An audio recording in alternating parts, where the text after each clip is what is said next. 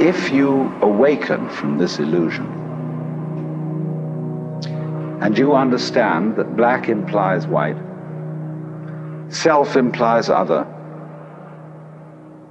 life implies death, or shall I say, death implies life,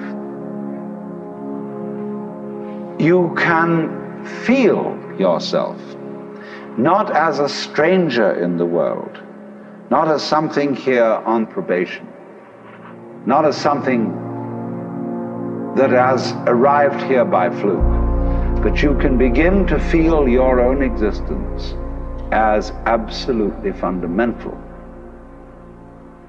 What you are basically, deep, deep down, far, far in, is simply the fabric and structure of existence itself. So, say in Hindu mythology, they say that the world is the drama of God.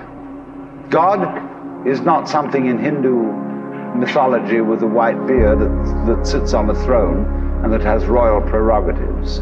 God in Indian mythology is the self, Satchidananda, which means Sat, that which is, Chit, that which is consciousness, that which is Ananda is bliss.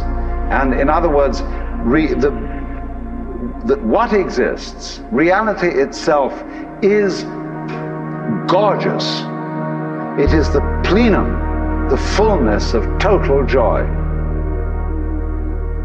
The deep down basic whatever there is.